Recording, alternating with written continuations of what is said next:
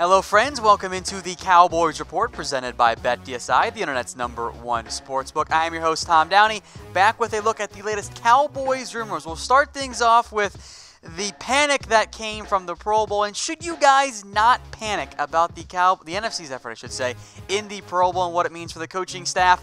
4 stars on this one.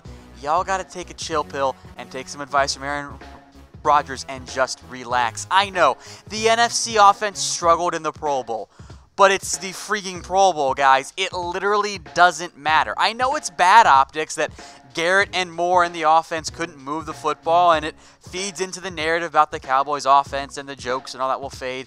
That'll all go away in a little bit. But can I emphasize again, this is the Pro Bowl? It's not like the Cowboys are installing their offense. They're going with simple plays. They're not caring. You guys really should not put any emphasis whatsoever in a game that features running backs playing defensive end and the AFC punter saying, nah, I'm not going to go punt. I'm cold right now. Don't put any emphasis on the Pro Bowl results from this game. It literally does not matter. I know it doesn't make anyone feel confident about it, but on a scale of 1 to 10 about the coaching staff for me being worried about it after the Pro Bowl, it's actually a 0 for me. It doesn't mean anything. There's no impact coming out of it. There is nothing to be concerned about. It's the Pro Bowl. It does not matter. And by the way, if you're the play calling the Cowboys and you're going to install this kind of more Dak-friendly offense, why would you do any of it at the Pro Bowl when the teams you're trying to beat are looking at the playbook too? Don't put any emphasis whatsoever on what we saw in the Pro Bowl. It just doesn't matter. Now, today's show is brought to you by BetDSI, the internet's #1 sportsbook. You could have bet on the under and covered it very easily in this one, or at least for the Pro Bowl. And you can bet on the Super Bowl with plenty of prop bets as well. Head over to chatsports.com/bet. Use promo code Cowboys120 for a 120% deposit bonus. But wait, if you want more money, use Bitcoin, and that promo code bonus ends up being 150%. So look, we know not everyone is super familiar with Bitcoin. DM us on Twitter @ChatSports. Help you guys out. Hope you guys get that extra bonus money for using Bitcoin. It's an extra $30 if you put down 100, as long as you use that promo code Cowboys120 at chatsports.com/bet. More Cowboys rumors. How about a Byron Jones extension? I'll give this one 3 stars. Jones said all the right things lately about an extension, saying there's no question he wants to be a Cowboy for life because, well, I mean, who wouldn't want to be, right? Well, I guess the Bennett guys, potentially. Martellus Bennett. Anyway, the Cowboys have publicly said that they want to re-sign Byron Jones, a far cry from where we were around this time last year when the Cowboys weren't necessarily willing to pick up the 5th-year option. They did. That's why he's under contract for this coming season, 2019. And yes, there was a bit of regression late in the year for Byron Jones, but he played well. And look at what he did against the top receivers in the NFL that he faced this year.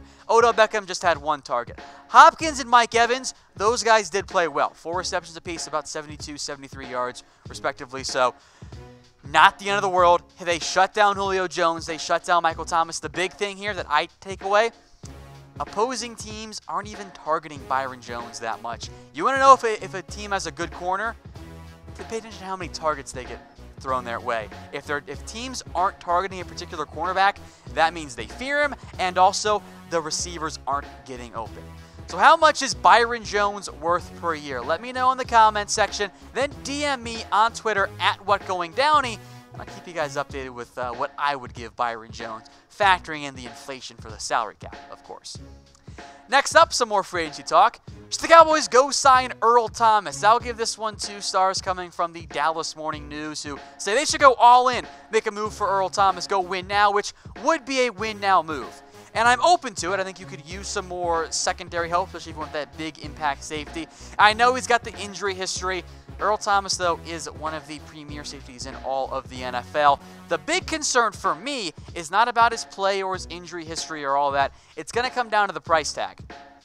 Earl Thomas is going to ask for an Eric Berry type contract, which, by the way, also might prove why maybe you don't want to give Earl Thomas an Eric Berry type contract, because he's been hurt. Now, if I am the Cowboys, I am going to try like hell to play up the, hey, come back home to Dallas. And if Earl Thomas wants to get paid, I don't think he ends up with the Cowboys. But if he wants to take less money to go play for a winner instead of, say, the Raiders or the 49ers, I think he makes quite a bit of sense. And the Cowboys do need another impact safety. Now, some of you think, well, Xavier Woods, Earl Thomas, they're kind of the same player. Not quite for Xavier Woods, but they do play a similar type of role.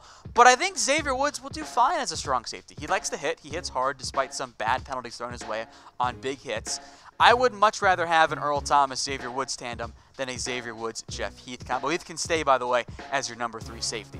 So do you want the Cowboys to sign Earl Thomas? Type Y for yes and type N for no. I lean more towards yes, but as with all things, comes with an asterisk because nothing's really black and white in this world. It's all in the gray. It does depend on the price tag, for me at least, with Earl Thomas. Some more free agency talk. What about DeMarcus Lawrence? Could there be a holdout? I'll give this one 2 stars. It is very much in the realm of possibility here for the Dallas Cowboys. And Lawrence made it fairly clear, both on Twitter and in interviews, he does not want to play on the franchise tag again. He wants his big, fat, multi-year contract that he didn't get last year, went out, backed it up with a 10.5 sack and a 15 tackle for loss season. Now, if there's not a long-term deal, that's where things could get ugly. That's where you could see DeMarcus Lawrence get tagged, not sign it, and then not report to offseason activities. Maybe even skip some of training camp because he wants that big deal. Now, Lawrence thinks that he's going to get that long-term contract.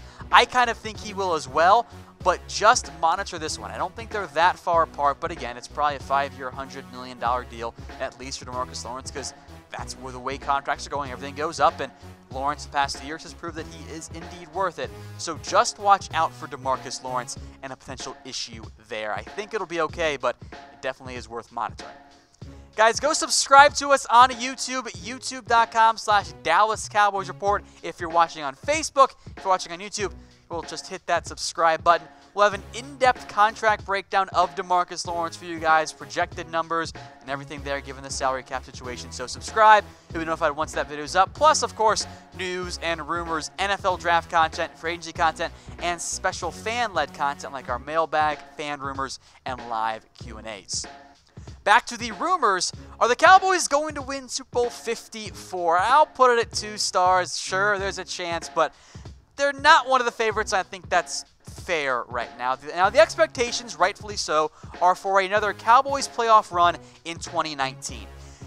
The reasons for concern here is that the schedule gets tougher, and you won a lot of close games last year, which is what we saw in the past. You win a lot of close games. Historically, you regress closer to 500, so the Cowboys could be a potential regression team. Now, the new Super Bowl 54 odds, aren't all that favorable for the Dallas Cowboys. The Rams, the Chiefs, Patriots, Saints, no surprise there.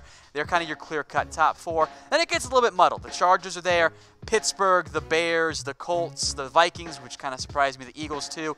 Then out to the top 10, you finally find the Dallas Cowboys tied for 12th, plus 2,150, tied with the Cleveland Browns, which in years past would have been a bad thing, but not the end of the world right now.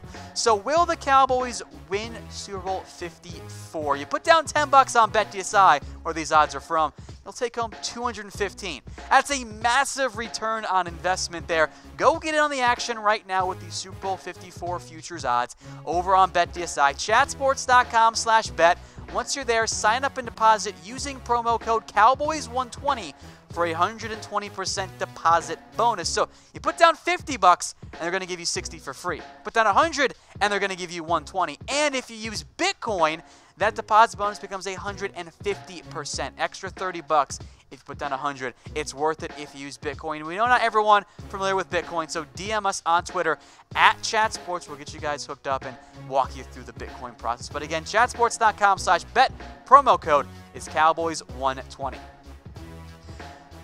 Deep breath, because Angry Tom could come out here. Last rumor, Antonio Brown trade. No, stop it. Get some help. Fake news. This is not going to happen inside the Star. It doesn't make sense. The opening of this article began with, at first glance, it doesn't make much sense, but upon further reflection, it kind of does. No, it doesn't. It doesn't make sense. Why would the Cowboys bring on a $17 million contract for Antonio Brown when you're going to go pay that to Amari Cooper too? You can't invest that type of contract there. So you trade for Antonio Brown, you're probably saying goodbye to Jalen Smith in free agency. You're probably not going to be able to afford both those guys. And oh, by the way, even from the most basic concept, the most important thing is to actually get a trade with both parties involved. What do the Cowboys have to offer that Pittsburgh Steelers would accept? Oh, a second-round pick? Are you going to throw in Amari Cooper? It doesn't make any sense. Now, look, if the Cowboys had not traded for Amari Cooper, I think Antonio Brown would have been a logical fit for the Dallas Cowboys. But with Amari Cooper in town, proving himself worthy of a big contract extension, you have a young, cheap Michael Gallup. You're probably going to draft the slot receiver if you lose Cole Beasley. It actually doesn't make sense. Frankly, although it is technically possible, it's like 0.01%. The Cowboys are not going to make a move for Antonio Brown. That is simply not going to happen. It doesn't make sense for any of the parties involved. The Cowboys, the Steelers, heck, even Antonio Brown. So no, Antonio Brown is not coming to the Dallas Cowboys in a trade. Hey Cowboys fans, thanks for watching the Cowboys Report. If you haven't already, click right here to subscribe to our channel for all the best Cowboys coverage on the internet. That's news, rumors, highlights, mailbags, film studies, and a whole lot more. And I'm making your lives a little bit easier as well with the next Cowboys Report video right here.